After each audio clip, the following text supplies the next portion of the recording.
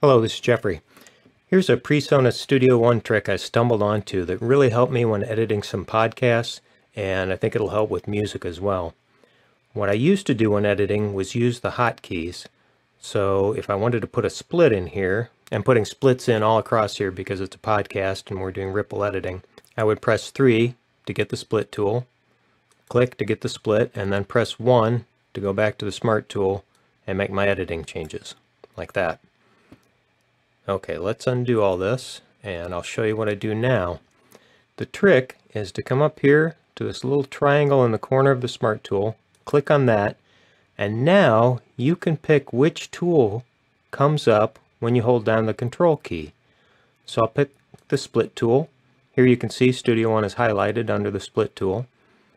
I'll come back down here to edit, press and hold the Control key, click to get my split, release the Control key, it's automatically back to the Smart tool, and I can make my editing changes.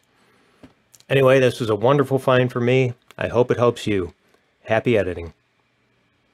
Well, here I did a whole video on this select alternative tool method, and it turns out, at least as far as doing splits, there's another easier way, and that is just using the Smart tool itself. As another user pointed out to me, if I position the cursor above the halfway point of the event and double click, it puts the split right in there for you so you can immediately make edits. And of course there's the ever popular selecting a range, again from the top half of the event, and then double clicking inside there, and it puts in splits at both ends. So just a little addendum to my earlier video. Hope that helps you.